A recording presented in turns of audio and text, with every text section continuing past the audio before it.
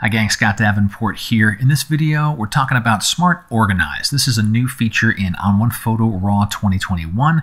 As its name suggests, it helps you get organized. If you have photos, a bunch of a similar subject, brackets, taken at different locations or different times, Smart Organize can help you group and corral those photos and figure out which ones you really want to keep, which ones you really want to work with, and it helps you get organized. If you enjoy this video, you're thinking about Photo RAW or upgrading, would appreciate it if you use the link in the show notes to make a purchase. No extra cost to you, and that helps support tutorials like this one. So let's have a look at the feature. So here in Browse, I'm looking at a set of photos in my cataloged area. I'm looking at this incoming folder, a group of photos from a variety of different shoots. Subfolders are all being viewed. You can look at any set of photos that you like. You can do a date-based range, you could do your albums, you could do a folder in your library. Doesn't really matter. It's any group of photos you want to get organized. I'll stick with this incoming area and choose Smart Organize on the left-hand side. We have a few options. We can decide current photos, or as I mentioned, you can do your entire cataloged folder set, a particular folder that you're wanting to work with, individual folders in your catalog. I'll stick with the current view. And then your search mode. What are you looking for? Maybe you've got duplicates you're trying to identify to clean up your hard drive, similar appearance, time, place. For this set, I will choose similar appearance. I'll click Find, and Smart Organize goes out, looks across all of the photos in the group you're examining. We'll dismiss that welcome window, and it creates these groups, in this case, based on my search option of Find Similar Appearance. Now, the groupings are created by really some AI underneath the covers here. It's looking at the contents of the photo. I'm looking for similar appearance. It's creating these groups. Now, as you scan through the groups, you'll notice a couple of things. You don't see every single photo that I had in my collection of photos in my incoming area. They all didn't come up here because of either they were distinctly different enough from all of the other photos that they did not match the similar appearance criteria, or I need to fine-tune how the matching is working. So you have some options here about fine-tuning what similar appearance is. And the same holds true for the other choices as well. So if you don't see exactly the groupings you are looking for, pop into the area underneath the Find options. And in this case, if I push like matching level really far to the right, that means really be precise about what's considered the same. And most of the photos disappeared because those sunset photos, there's going to be slight movements around with the clouds, and the sunbeams will be different. So I'm being very particular about what a match is. Conversely, if I lower that down to 0 and I search, my groups got bigger. Like this group is now 6 photos. Earlier it was 4 when it was in the middle. I'll do that again, and we can see that separation. The defaults are pretty good, and this is an example where I can show you why it's pretty good. Look at this first group here. These 4, certainly similar sunsets. I changed my composition a little bit. There's a gap here on the left-hand side. The sun is a little bit farther in to the frame. That's being noticed, and those groups are being set differently. Orientation is considered, and so on down the line. So these similarities are pretty well detected. Here the sun is still above the horizon, here it's below. Those groupings are made automatically. Now, once you have these groups, you really are thinking in one of two ways. This is a mindset thing.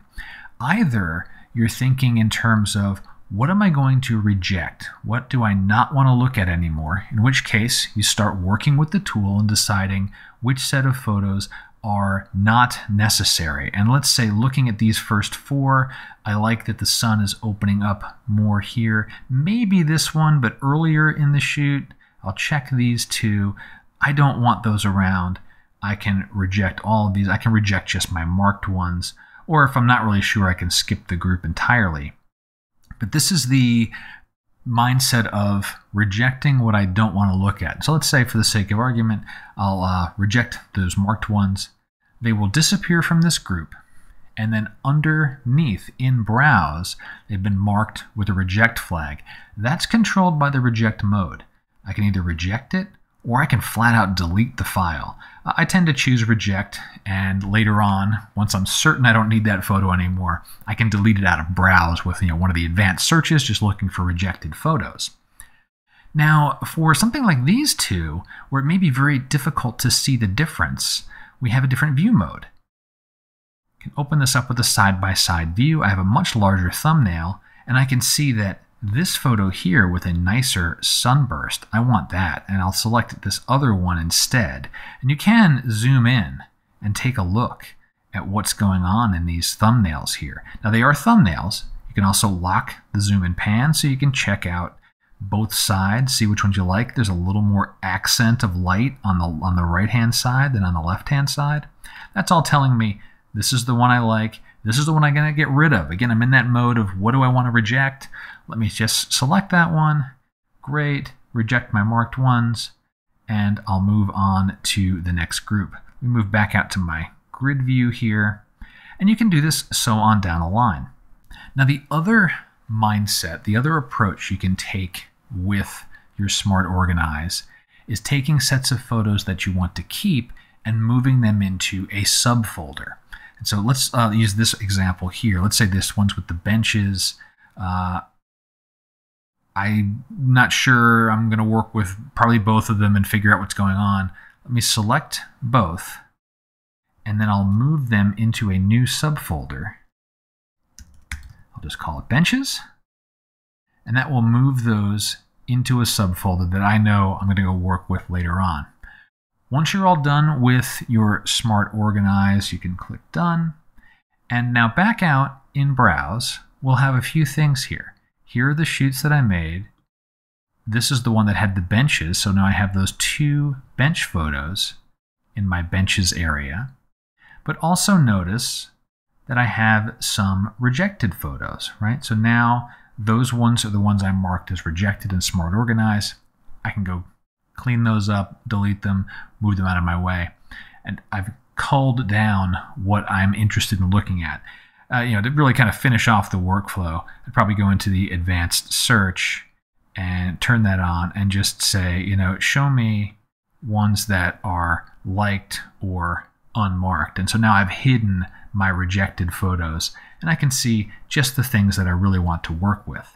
So that's just one way of using Smart Organize. There are a variety of other workflows. There's one other mode that is this auto mark that lets you automatically select photos based on criteria that you set. And that's for that, I call it positive mindset of these are the ones I want to keep. I want to group them into a subfolder. Let me show you that really, really quickly too. Let me turn off that advanced search and go back into Smart Organize one more time. We'll choose the same similar appearance matching criteria.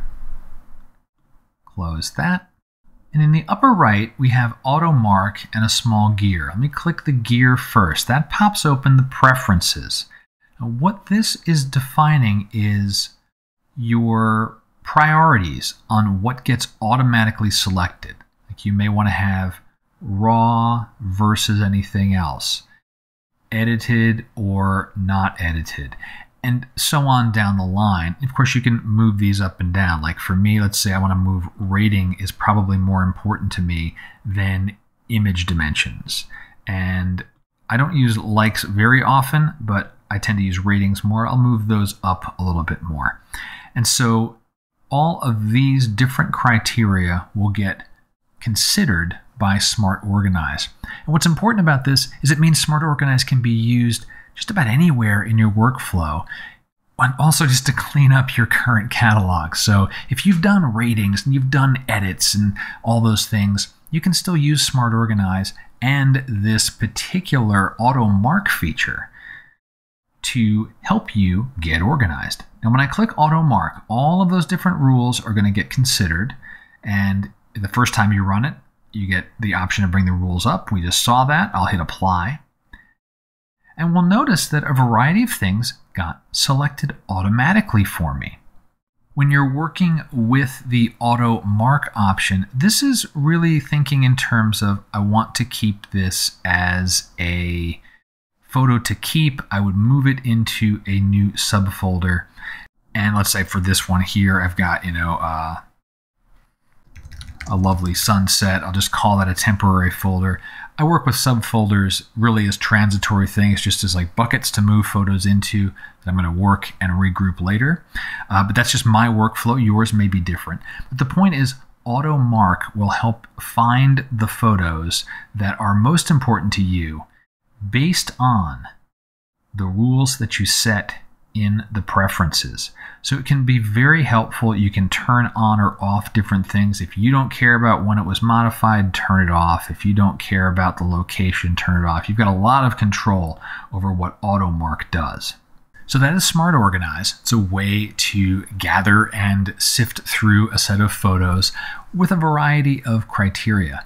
It's powerful. It fits in with your workflow in a variety of spots. You can use it to retroactively organize your catalog. You can use it up front during initial culling.